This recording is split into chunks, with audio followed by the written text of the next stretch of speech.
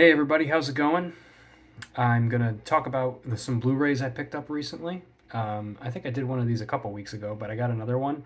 And excuse my crazy hair. I just took a shower and it always takes like an hour or so.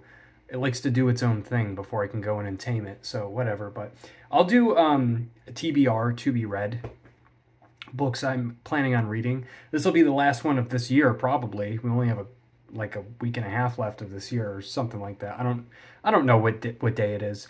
But yeah, I just have two from the recent ones I picked up. I still have a number of books to read, so that's good. I do have more time now to read though, which is nice. I did get this book, which I've sunk a little bit into, called Isolation, the horror anthology. Dan Coxon was the editor, and this is a anthology book of short stories by horror authors.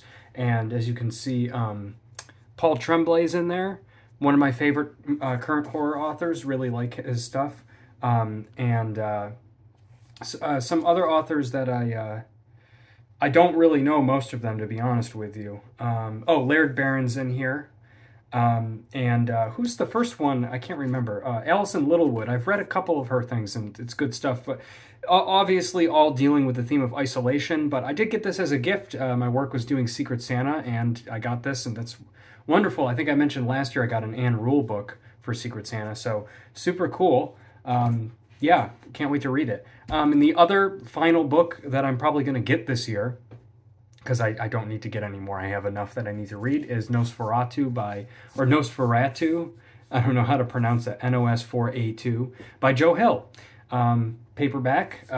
There's no, you know me, I like hardcovers generally. I don't mind paperbacks so much, but there was no hardcover of this that I could find used that wasn't like $60. So I just got this. Also, one of the reasons I hate paperbacks, look how this showed up. It's just like kind of wavy, and I don't know, I'll have to try to flatten it out, but yeah. I don't know anything about this book, although I did read 20th Century Ghosts by Joe Hill, his short story collection that has the black phone in it, and it's really good writing, really good stuff.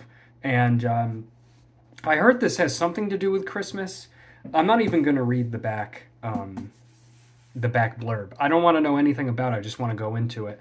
I just know there's something about Christmas Land in here, and a lot of horror book YouTubers I watch said that they like to read it every year around Christmas time. So I thought, I don't know if I've ever read a horror Christmas novel. So yeah, so let's get into the Blu-rays. One DVD here. I did mention this. Oh my God, my hair. The cons of having long hair and having a lot of it, it does whatever it wants. Yeah, also, excuse my voice, I've been very under the weather lately. It's just, yeah, I'm getting over it though. I talked about Johnny Dangerously in my last video, but I didn't show it off because I don't think I knew where it was. But yeah, I just picked this up on DVD. This is a really funny movie starring Michael Keaton and Joe Piscopo from '84, I think. Yeah, '84. And it's just a parody of like gangster movies.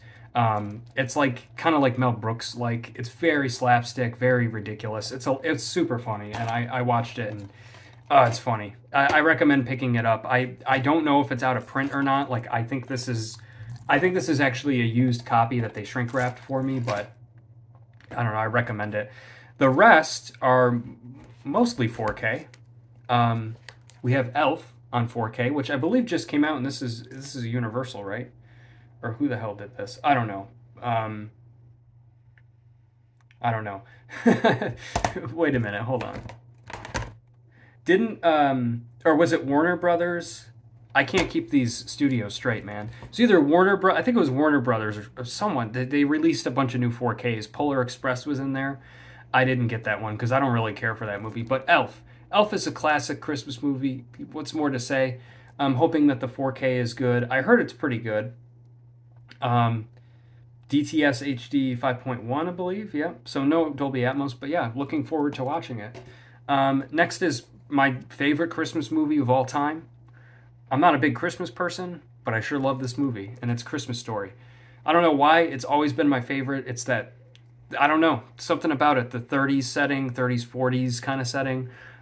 It's just great. It's always been my favorite. I'm one of those people that would watch it when, whatever was it, TBS or someone would play it 24 hours a day on Christmas. I would watch it. over and over, yeah. Another 5.1 DTS. I heard that this transfer is like unbelievable. I heard it's impeccable. It's one of the best transfers. I think Films at Home I was watching said that he thought this was one of the best upgrades he had ever seen in the medium of 4K. So that's very exciting to me, considering this is my favorite film. So I'm super, super excited to watch this in 4K. My last 4K, actually I have one more coming, I guess I'll say, that's just not here yet, and that's Christmas Vacation, the 4K, another one of the ones that was released recently. And I love that movie too, and I look forward to seeing it in 4K. It's just, for some reason, it's taking a lot longer to get here. And Home Alone on 4K, which I don't know if was released recently. No, 2020, okay. Yeah, I mean, I love this movie too. Yeah, so I look forward to seeing this in 4K. I couldn't find Home Alone 2 in 4K, so I don't think that Home Alone 2 is out in 4K, which is a bit odd that they wouldn't release that one. Sometimes I like this one more, and sometimes I like the second one more, Lost in New York, because I still love this movie, but I go back and watch it and I'm like, oh yeah, it's not dated, just like Macaulay Culkin's acting is kind of weak in this one because he's so young. And I know he's only like 2 or 3 years older in the next one, but I felt like the acting was a lot better. And it's kind of just a retread of the first one, but I almost preferred the second one. You got Tim Curry in there. There's a lot of good stuff. They're both good though. And my last is a Blu-ray, and it's not a Christmas movie by any means, although who knows, some weirdo could make it a tradition. But this is a actually it's a Scream Factory release. And I've been looking at it for a while, and I just bit the bullet on it because I really, really wanted it. And that's Fire in the Sky, which I think came out in 1993, excuse me. Just a Blu-ray, but the fact that this is on Blu-ray is great. Actually, a pretty cool little insert there. Scream Factory, Shout Factory, they always put out good stuff. You know what this is about. If you haven't seen this film, this is a science fiction movie.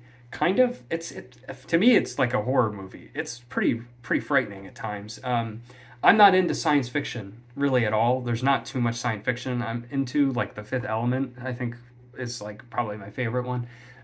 But this is about an alien abduction, and it's based on a book that this guy wrote based on a true story. Obviously, it's all bullshit, but it makes for a great film.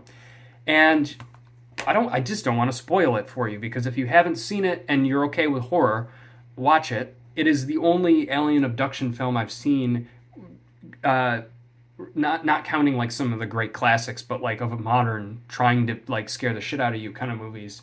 For some reason, it just works for me because it's almost realistic. It's not realistic, obviously, what happens, but it's done in a very matter-of-fact, cruel kind of just tell it like it is kind of way. What happens to this guy, and the sequences when he's in the spaceship and everything are fucking awesome. I mean, practical effects are awesome. It's fucking terrifying.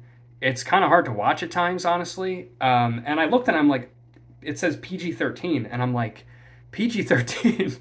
I mean, it's whatever, but I'm remembering some scenes in this movie that I watched when I was probably too young, and there's some crazy shit in here that I was like, I feel like that's an R-rated, that qualifies for R rating, but it's Fire in the Sky. It's my favorite alien abduction movie, and it's a crazy one.